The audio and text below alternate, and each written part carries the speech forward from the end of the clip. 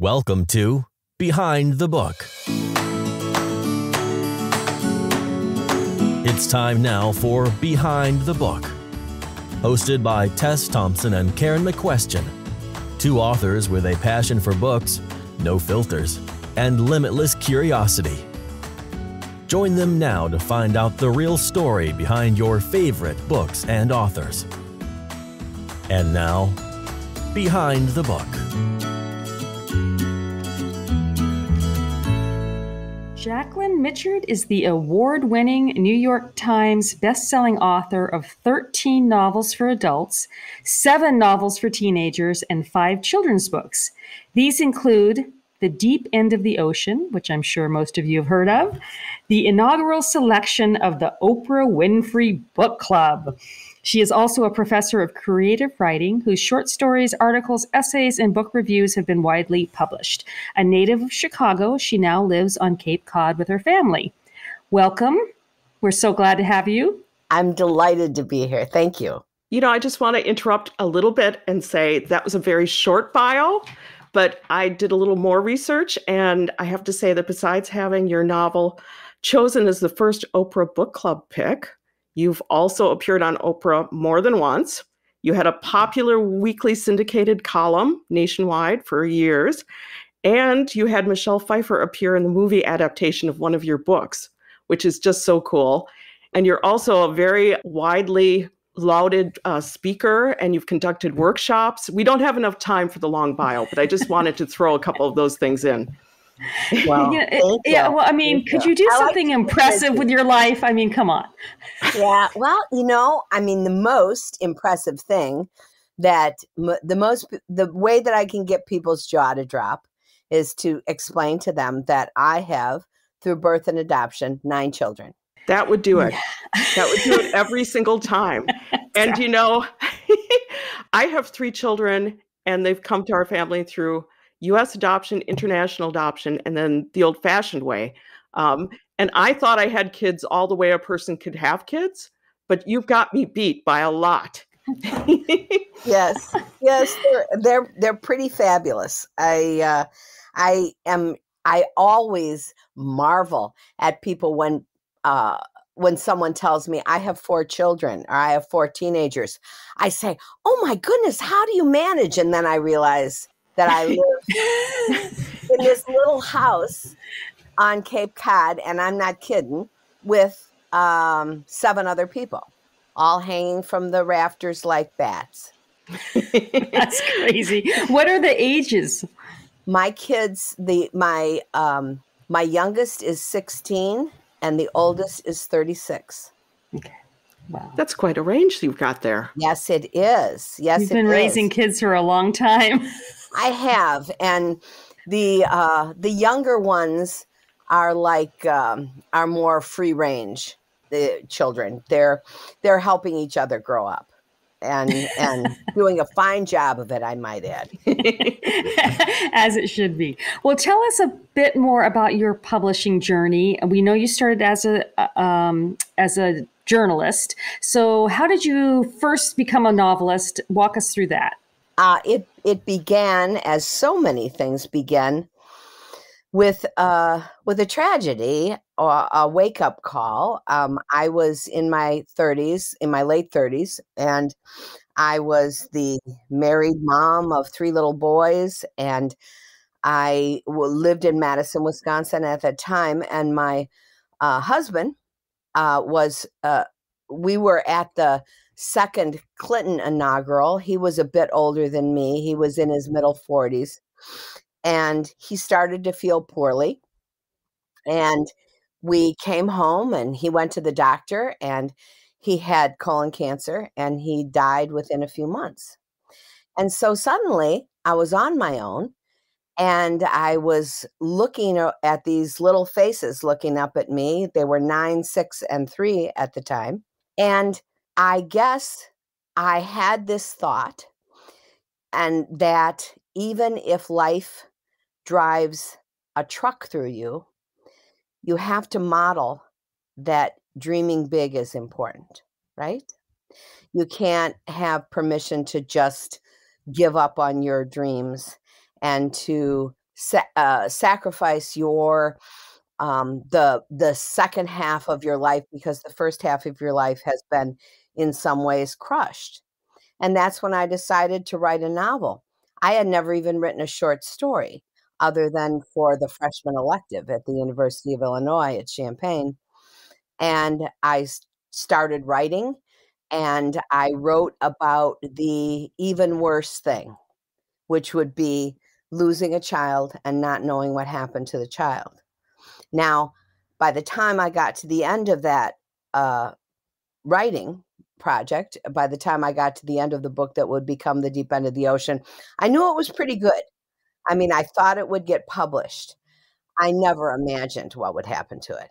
I never imagined the crazy success that that book would enjoy, and how it would give me permission to go on and write other books and be a storyteller for my living. So that's really a phenomenal story, especially with the first novel, right out of the gate, to see it skyrocket like that. It was crazy. It was crazy. And the Oprah journey, of course, you know, people say, oh, your book was chosen as an Oprah book. But there was no Oprah Winfrey Book Club when she first suggested The Deep End of the Ocean, which I actually owe to Stedman Graham, because he picked that book up for her. They were at their vacation home in Indiana, their lake home. And he picked that book up for her, I believe, at a convenience store or something like that, and gave it to her. And she had thought before of doing stories about fiction, but she said it was voyage to the bottom of the ratings, that people didn't want to engage with that until the book club movement started. And then everyone embraced that model of this being something that everyone is going to gossip about and talk about. And of course, that's what books are for, is gossiping about. And by the time she announced that, the first time she announced the biggest book club in the world, my publisher said, this isn't really going to have any effect on the book. I know they said, I mean, it's great, Jackie, you know, but no, it's really not going to have any effect, because these are antithetical media. TV, people who watch TV don't read. People who read disdain daytime TV. By that night, there were 4,000 holds on the book at the New York Public Library alone. Wow. How did you find out it had been picked? The publicist at Viking called me and said, now, you know, this is Oprah Winfrey wants to start a book club. And everybody hastened to say to me, don't expect too much from this. And I said, oh, okay, fine. And then they said, and they want you to come to Chicago and be on the show. That's fine, I said. I had written a profile about Oprah Winfrey when she started, and I had a bone to pick with her because I had given her a necklace to wear on the show, and she kept it. And so I wanted to say, can I have my little necklace with the rhino back? But we went to Chicago, and I brought gifts for Oprah Winfrey. I brought rubber cheese heads from Wisconsin. She said to me, I don't think anyone has even offered me anything like this before. And it sort of was an unbelievable set of circumstances, because it was so much more influential even than she imagined it would be. She kept calling me to get me to come on the show, and I just kept erasing it because I thought it was one of my friends horsing around with me. You thought Oprah was a prank? Yes. You didn't. And by the third time, I had this little guy who was an intern of mine from the University of Wisconsin in Madison. And he said, Jack, you know, I think that really is Oprah Winfrey. Listen to how mad she is now. And she said, you know, I don't know if you even live here, but if you do, could you please just do me the courtesy of returning my phone call? And I thought, oh, you know, so I called her back, and I don't know, the rest is history. Lots of fun. That's hilarious. Oh. Now, you mentioned your 9 kids, which that number is just still resonating with me. I'm trying to imagine such a thing. Does your family read your books? I have offered my children, the current rate is $125 American money to read one of my books. I have never spent the $125. Not once. No Not takers, ever. huh? Nope. They just think that it would sound like my voice nagging them. We have found in interviewing authors that more often than not, that's the case, that the Really? families don't read their books. Oh, that's thrilling to me because Yes. all of my friends say, oh, my second son just loved this book, but my firstborn daughter, she didn't like it at all. And I am so envious that they even have an opinion. Well, I don't know that we've had one author on that has said their children read their books. Oh, I'm sometimes thrilled a by sister or an aunt or something. Yeah. Yeah, it's an odd thing. My mother-in-law is a voracious reader, and I can't even get her to read one of my books. And I don't know it's like the curse. I don't know what it is. They just aren't interested.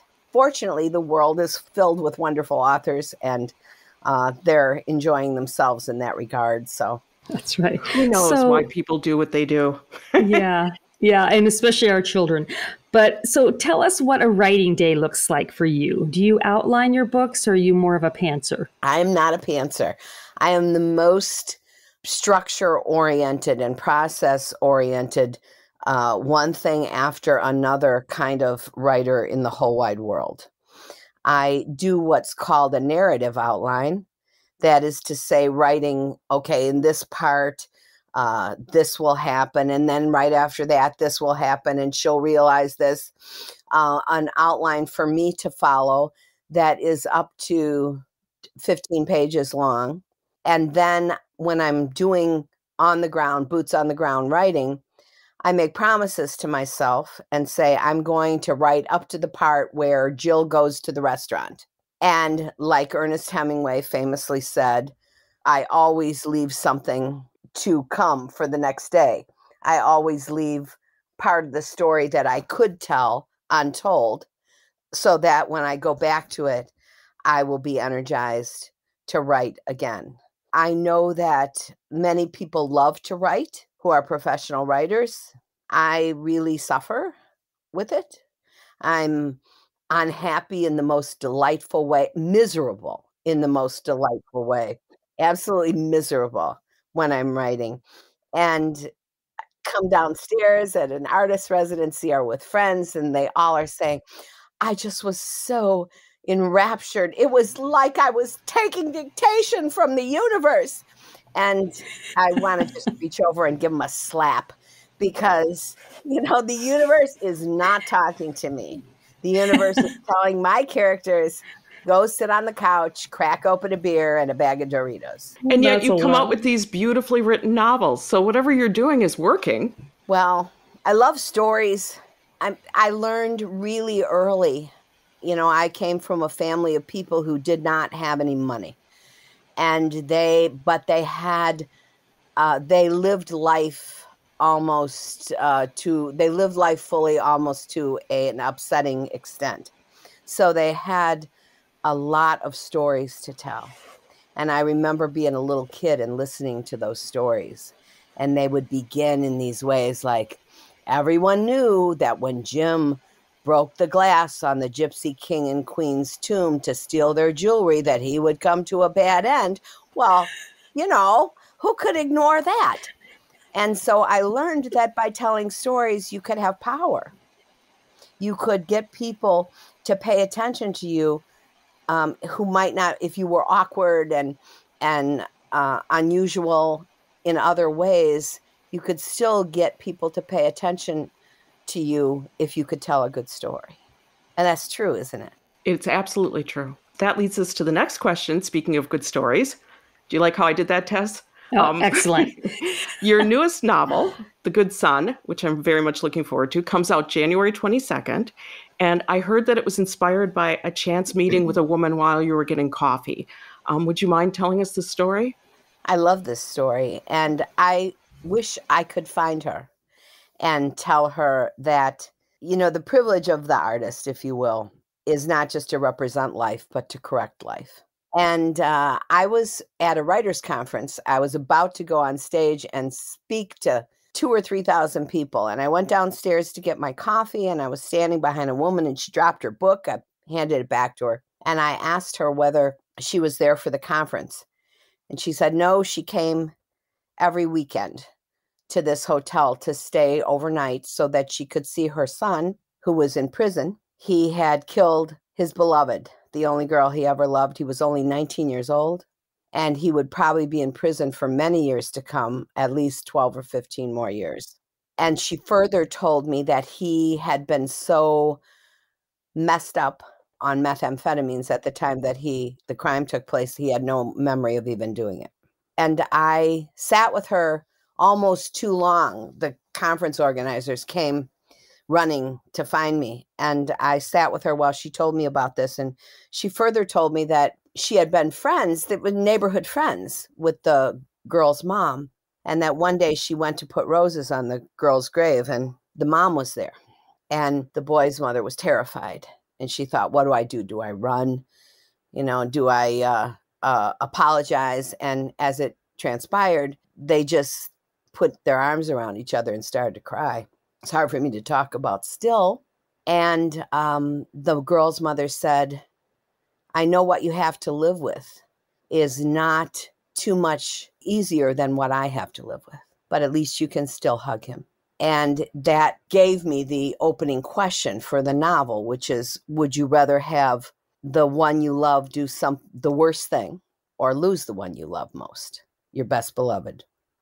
Now, you won't know from my saying that what actually happens in this story, because the story twists and turns, and you would not imagine until the last pages what the truth of the night that girl died really is. But when I told my agent that I wanted to write this as a story, he said, there's no way that you could make these characters sympathetic. But to me, they already were. They were already sympathetic, because every one of us is, in a sense, we're standing on the trapdoor. We just don't know when the trapdoor is going to open. Well, the book is getting rave reviews from the media and other best-selling authors.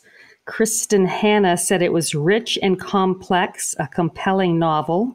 Christina Baker Klein called it a story that is gripping, heartrending, and quietly devastating. Several early reviewers have called it your finest novel to date. Why do you think it's connecting so powerfully with readers? Well, I paid them. We have never had an answer like that before. Yeah. Finally, an honest answer. You would be surprised those people are tired of talking about books, and you'd be surprised what they would do for a Starbucks card, I think that it is because more than any novel I have ever written, it represents the God forbids. And so when I write about it, it's as if by writing about it, I absolve everyone else of having to have something like this happen to them. And everyone fears. Shakespeare was saying, he who hath a wife and child is a hostage to fortune. Everyone who has a child or someone else whom they love desperately, you surrender the part of your life that is given over to enjoyment or appreciation to spend the rest of your life worrying, basically. One more day, my child is safe for one more day. And when you write a novel in which there are so many questions, but still some hope, I think that people are powerfully attracted to that. Because a story in which there is absolutely no hope or no solace is a story that I guess we want to avoid. But we want to feel in some ways that there is the possibility for a moment of grace, even in the darkest valley. And Thea, who's the main character in the story, she says, nothing in my life ever prepared me for anything except moderate good fortune. And then she is plunged into a nightmare from which she has to find her way out by finding the truest answers she can find. So as my buddy Scott Turow, I paid him more, said about this story, he said, it is a meditation on the meaning of family that turns into a galloping thriller. And that's just what I intended for it to be. So did you intend to put twists and turns in the story, or is that just how it came out? Yes, I never want to have a quiet novel. I always want to say to my readers, they say, we kind of know what's going to happen now. And I say, how many pages do you have left to read? And they say 12. And I say, no, you don't. I often think that Because I intrigue want is what keeps people reading. I think so too. Reading a book is difficult. Making the commitment to read something that's 375 pages long and give over that part of your life, even if you love it, it's a commitment. And so it's like a bran muffin. It's good for you, right? Hmm. But you don't want to eat the whole sticky in the throaty bran muffin. You know, you have to have a raisin every now and then. And that keeps you going. You get a treat every now and then, something that you didn't expect, a surprise. I just started a newsletter, and I'm calling it The Gasp, because to me, that's what makes reading so exciting, is that moment when you just sort of draw in your breath, because of course you should have known from everything that came before that that was what was coming. But now you really know. The fun part of as a reader too is when you see that, when you get to that part where you mentioned you gasp, and then you look back and connect the dots and realize it was there the whole time, you just didn't see it. Right. And that as a writer, you know that that is the writer's truest art, is you never hold anything back. You never hold your cards behind your back. Everything is there on the table. And Penn Jillette would say, it's all there. You just can't see it. And that's the magician's art. So when you're writing fiction, are there some parts that are easier for you, or some parts of writing fiction you find more difficult? No, they're all equally difficult. And I cannot go to the second sentence until I have the perfect first sentence. And I cannot go to the second paragraph until the first paragraph is just the way that I want it. I know that most writers who are sane go to their, they get the whole first draft down, and then they write another draft. And I end up writing many different versions of the same book, but I always believe that the first one is the most basic, because the most important, because who would say, well, I'm going to build a cathedral, but I'm just going to put part of it up now. I'm going to put it up as quickly as I can, and then I'll go back and fix it. No, you can't do that. It will fall on people and kill them. And so I try to make it perfect from the beginning. It isn't. When my agent sees it, he says, I don't believe that character would do that at all. Why don't you take him out, and also chapters 17 through 23? And then when the editor gets hold of it, she says, there's really a curious gap between chapter 17 and 24. Is there missing material from there? It is a conjuring of what the outcome will be. But what I'm thinking of the whole time is not the importance of the story so much as I'm thinking of the importance of the reader, because it's not real until someone reads it. It's a performing art, like dancing or singing. And it's not real until the reader takes your hand and says, I understand that. Do you keep a list of story ideas as you think of them? Yes, I have a list. I know how many books are left in me. I know how many more I'll write in a general way. But I would not feel comfortable with a book coming out. I feel as though the good son is now going out into the world pretty soon to earn its living. And so that was my beloved. That was my inamorata for the year and change that it took to write it. But now I'm having a flirtation with the person next door.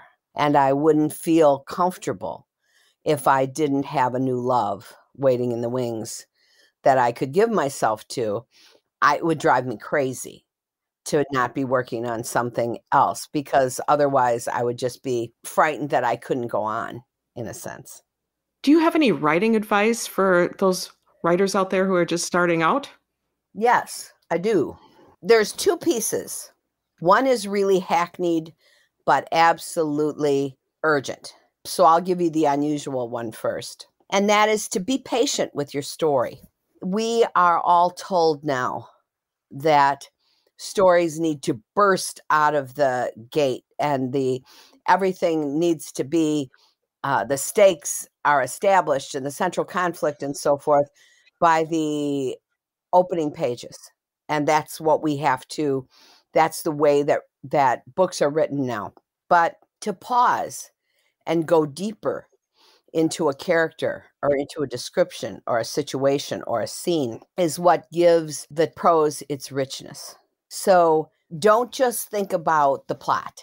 Think about the way that the story is revealed, not just the story, but the way the story is revealed, and where you want to take the time and the patience to go deeply into something that will matter to the reader then and also later on. Now here's the hackneyed advice. Read more, for God's sake.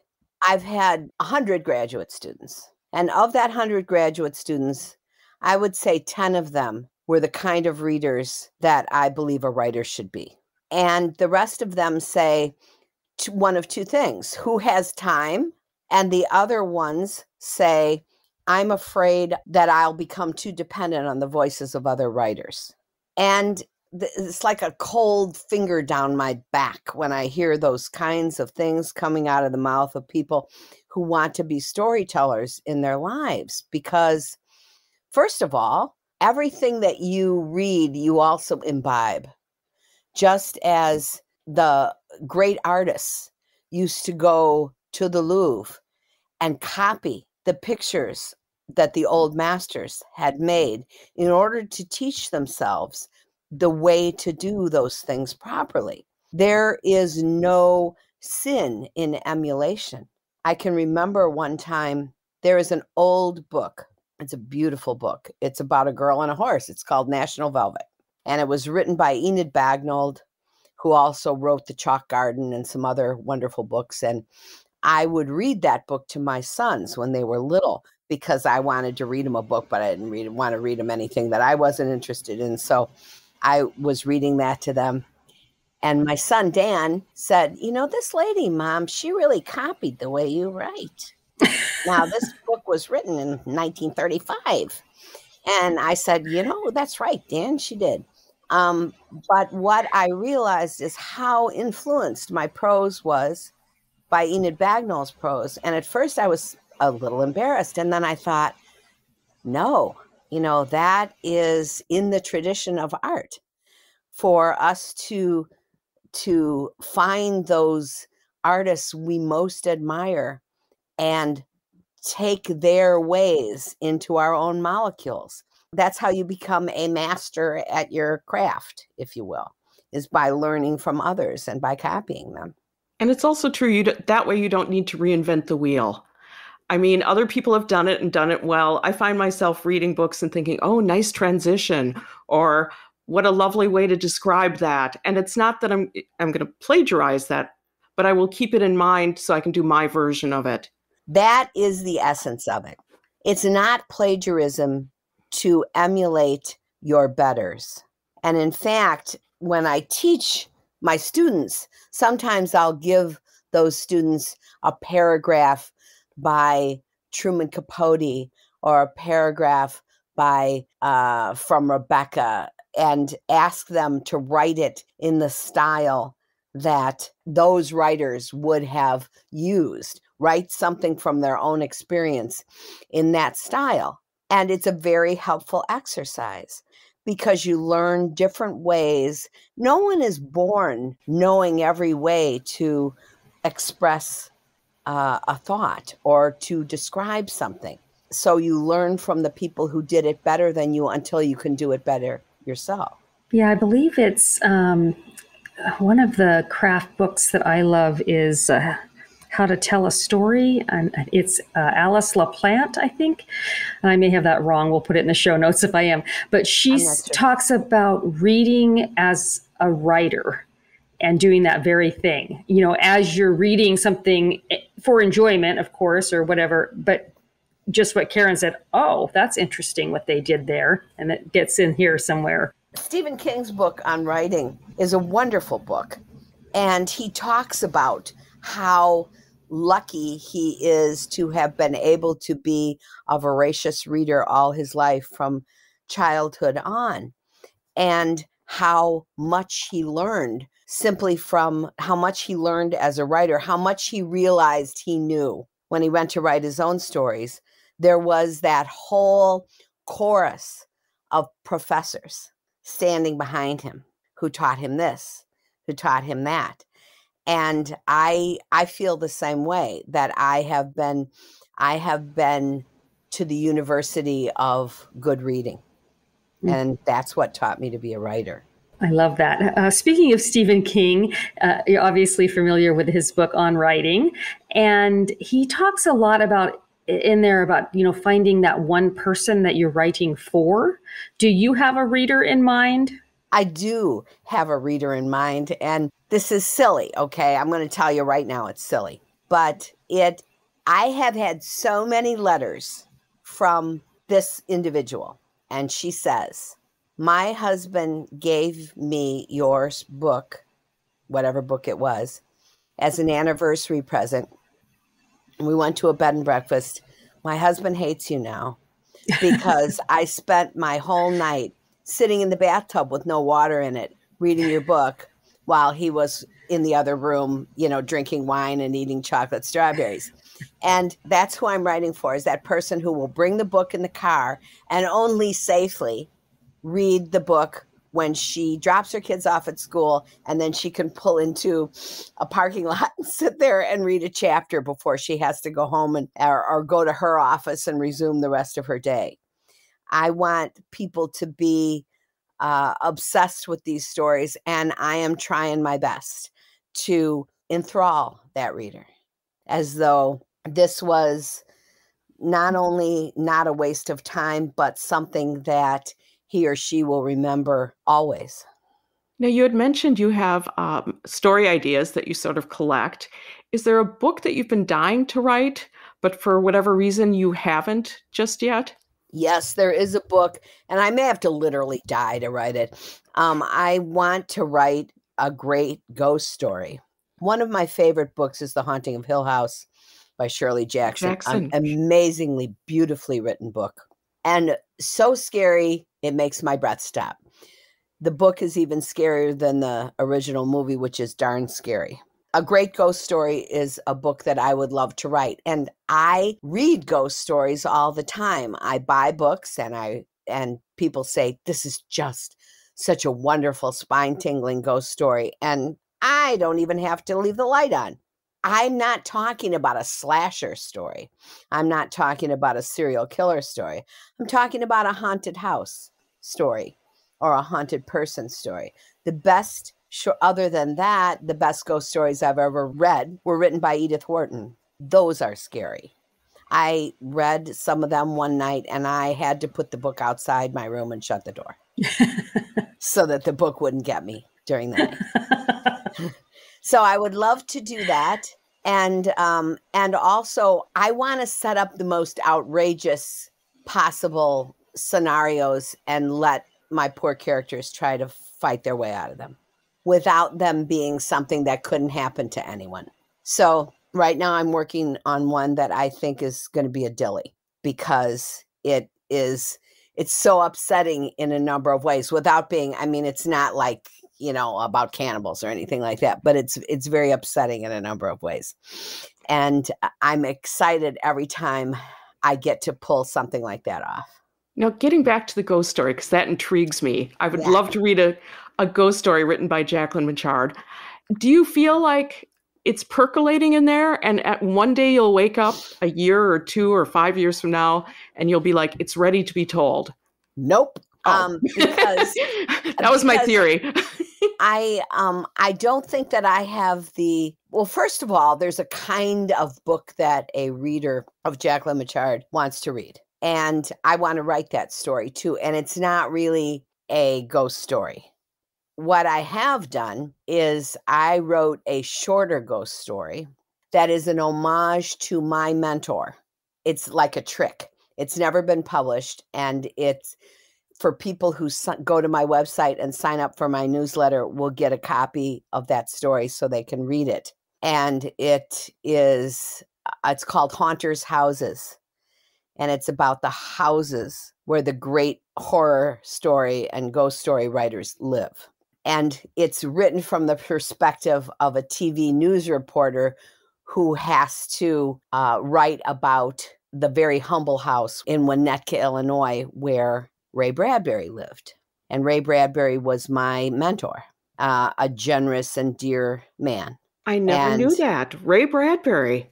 Yeah. How did you meet him? Long ago,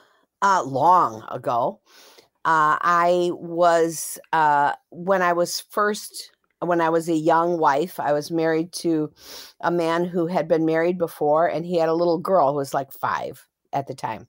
And I read to her, I Sing the Body Electric, about the robot grandmother. Again, a story I can't talk about very much or I'll start to cry. And after that, I wrote to Ray Bradbury. I wrote the only fan letter I've ever written in my life. I was sitting in the newsroom a few weeks later. The copy, this is how long ago it was. They gave you mail, from the copy kid, came up and gave you mail. So this is like back in the 80s or something, or the early 90s, I'm not sure which. And it was this envelope and it had drawings all over it. And they were of fantastical creatures, vampires and creatures with great green wings and dragons. And all it said on it was, to Jacquelyn Mitchard, a very good writer indeed, Madison, Wisconsin. And it reminded me of the letter in our town that's written to the girl, and it says, New Hampshire, North America, mind of God, right? I open it up, and it's this long letter from Ray Bradbury about my writing, what I should read, how to stick to it. And that began a friendship that lasted almost 40 years until he died at a great age some years ago. And a bunch of us wrote stories for a collection called Shadow Show. And this is, again, Alice Hoffman, Audrey Neffenegger, Joe Hill, a bunch of people who were influenced by Ray, but perhaps had not ever met him in person. And I wrote a story for that too. And he was thrilled by all those stories. He said that this inspired the story Haunters' Houses. He said he felt like he was the father whose children had all come home. Mm-hmm. And I know. Well, you should read this. I will send you, if you go to my website and sign up for my newsletter. You know what? I will. And I bet you got a bunch of signups after this podcast. But I will send it to you anyway. And if you can read this story without getting a tear in your eye, then you are not human, because it is based on my favorite and many people's favorite Ray Bradbury story, The Homecoming, which is about, do you know it? It's about a family of vampires, and they're having their traditional Halloween party, and all the vampires and mummies and strange creatures from all over the world come to this house for the homecoming that night. And there's a huge party, and but this family has a tragedy in it. They have a child who is a mutant. He's human. And so they know that someday Timothy will die. And they are distraught about it. He's their youngest, and they love him dearly. And at the end of the story, the mother says to the little boy, even if you die, every year at the homecoming, we'll come to where you are and tuck you in all the tighter. And it is the sweetest, saddest story in the world about love and the fact that we are not eternal, but love is. How about that? How about that? You have us speechless here. Wow. Have you ever started a novel manuscript and then made the deliberate decision not to finish it? No, I have started a novel and made the forced decision not to finish it. When my wonderful agent said to me, I don't know what the hell, this is not coming together. It was a great idea. So what? And I had to abandon it. It broke my heart. And this was just after giving a speech in which I proudly said that I did not have an unfinished or an unpublished novel. be careful what you say in public. So yeah, it was what I thought was a great idea. He thought it was a great idea. Nope. Did you agree with him that it didn't work? Yes. Oh, that's Well, heartbreaking. I pretended I didn't, but I did.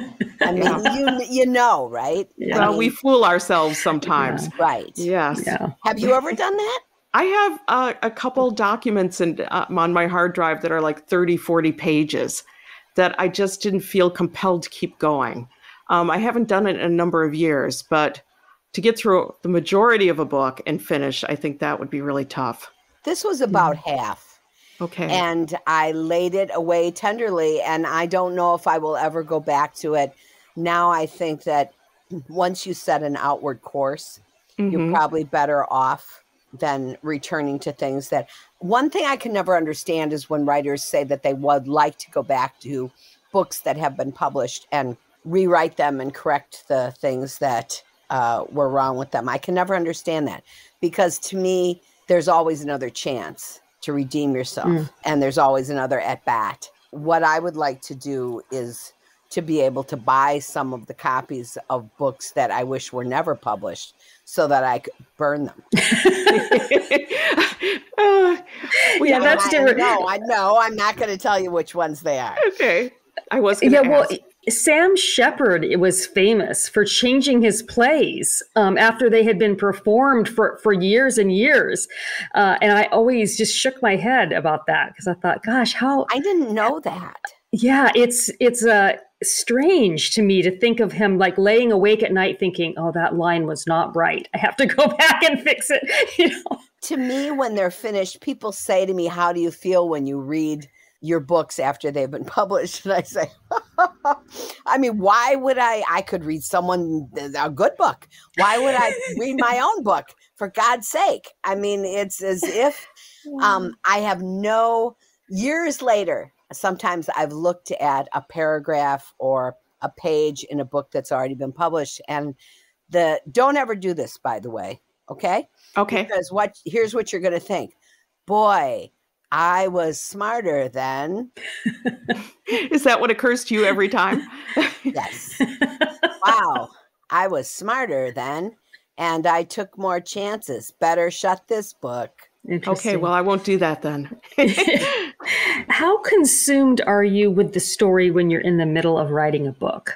Absolutely consumed. As though when I go to sleep at night, I will say to myself, some of the problems that I have in prose, I sometimes can solve in my sleep overnight. And so I will say to myself before I go to sleep, I'm going to go be with Frankie now.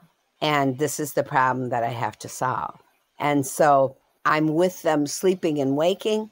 Of course, I can take time out in which I'm devoted to other things, but that story is always in the background, always talking to me and sometimes, you know how this is, I say, okay, never going to be able to figure this out. Might as well move to a different town and get a funny nose and change my name and get a nice job making pizza, because I know I'm good at that. And because I cannot work out what I'm going to do. And then it's such a blessing when it finally comes to you. It's been there all the time. It's been there in your subconscious all the time. But there's such a desperation connected with not knowing what to do next. Yeah. Now, you mentioned Ray Bradbury was your mentor, something that I'm still trying to process. But who was your biggest supporter as you were building your craft and career? Well, he was. He was an enormous help, an enormous support to me. I met with him several times over the years, and I sent him everything that I wrote. I cannot say that I had another writing mentor who was as generous and devoted to my welfare. Now, one of my great friends, Anne Garvin, who is a novelist and who is the founder of the Tall Poppies, the largest organization for women authors and supporting other women authors, who is an absolute doll, before I write anything, I tell the story to Anne. And she'll say, but would he do that? Or why doesn't she do that instead? So it's after I tell it to her, and she does the same thing with me, and we sort of pick at the structure of what the story is going to be, that I feel that I can start writing. Are you working on anything right now, and can you share it? Sure. I'm working on a book that I hope keeps this same title. Do you hear that, guys? The title is Saltwater. And because saltwater is not just water in the ocean, but is tears and blood as well. And it's about a woman who thinks she will always live the rover's life. She's an underwater photographer, and she travels all over the world solo. She comes home to Cape Cod to tell her father and her best friend and her brother that something has happened to her that she never imagined she would happen. She's fallen in love. She's going to get married. She's going to have a baby. But it turns out that her surprise is about 1/16 of the surprise they have for her. Oh, you're going to leave us wondering. I love that. I have to. And I hope they let you keep the title, because I love titles with hidden meanings or dual meanings like that. Me too. Yeah. I hope they do too. I hope the father has a charity called the Saltwater Foundation too. So I'm larding it in there, and I'm hoping that they'll let me, but who knows? I mean, there were 27 alternative titles for The Good Son. Wow. Titles are tricky. I have a book called Dovetail that I loved, and it had a dual meaning. And I was told that the people in marketing, who I think are all a lot younger than me, were like, they don't know what a dovetail is. And I was like, but it's so perfect because, and I really made I made an impassioned plea, and I was allowed to keep it, and it's worked out. So I give Saltwater my vote. I have made impassioned pleas many times, and so has my agent and the publisher only in 2 cases. But in those 2 cases, the publisher said, So there you go. Well, but after a while, you start to think that the title that it has was your original idea, because your heart can't bear the strain. Well, this comes to the part of the podcast where we ask our fun bonus questions. Ooh. Are you ready? Yes, I'm ready. Okay. What is one food that will never get past your lips? Brussels sprouts. Who would you want to play you in a movie? Susan Sarandon. Perfect. What superpower would you pick given the opportunity? Invisibility. What's your biggest guilty pleasure? Wait a minute. I can't think of anything. I have no pleasures. I don't know. Okay, what would you say? You're going to throw it back at us. What would you say, you guys? I watch a reality show that is it's called Married at First Sight. And I have no idea why this intrigues me so much, but that would be my guilty pleasure. Also, chocolate. Okay. How about you, Tess? I guess mine would be wine, although I have not had any for over a month now because I'm trying to lose weight. So it's no longer guilty pleasure. What, do you want to become a fetus? You're already really thin. She is really thin. You haven't seen part of me that is not showing. Really, I should be fasting then. My Zoom thing is going to be like up on the roof. And I'm going to be looking at it, so I didn't have chins like in a Vermeer painting. Okay, so I guess my biggest guilty pleasure would be The Sopranos. I have watched it over and over, and I know that I will watch it over again. And the only thing that I wish is that I hadn't seen it. So you could watch it again for the first time. Yeah, so I could see it for the first time. I am not a TV watcher. People recommended it to me, and I said, pish tosh. And then I started to watch it, and I was absolutely enraptured. I wish it would have lasted for 100 years. So next question, what is the worst job you've ever had? I worked on the line in a potato chip factory. If you could instantly become an expert in something, what would it be? Plants. and plants and animals and their Latin names, because when I read a book in which people are talking about the flora, I find that almost erotic. It's fascinating. What is your favorite smell? Toast. That's a good Buttered one. toast. What is the most terrifying thing you've ever done? Swim with sharks. And I did not know how they felt about me at that time. And the way that I thought that, I really believed that they would not eat you. But actually it was just probably because they were having an off day. Were you in a cage? No, I was scuba diving. Oh my goodness. And yeah, and I don't know why I did that. They look at you just like they say in Jaws with that doll's eye, like you're a corned beef sandwich. And I thought, sharks don't eat people, but they do. I mean, on Cape Cod, people learned that the hard way in the past few years. So yeah, sorry. No, that definitely qualifies as terrifying. Yeah, for sure. Wow. What's one thing you're really bad at? Oh my God. Well, okay. Here, I'm going to look. See the drawer next to my bed? I certainly do. Should we tell our listeners that everything's very tidy? Or should we tell them the truth? Right, here's my closet. Okay, I see.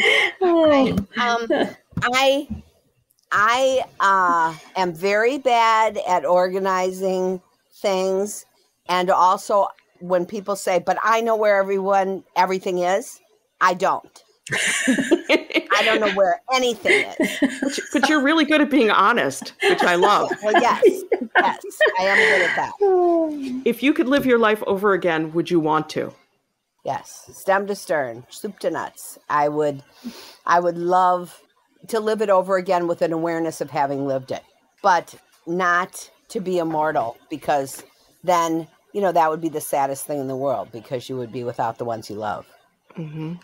Well, I want to thank you for joining us today. I can't wait to read. This has been so much The Good fun. Son. Yes. Oh, I can't wait either. And I can't wait for our listeners to hear this episode. It's going to be amazing. You guys, I really appreciate this. All right. And thank you. And we'll be in touch, huh? Yes, definitely. Thanks again. We're so honored that you were here.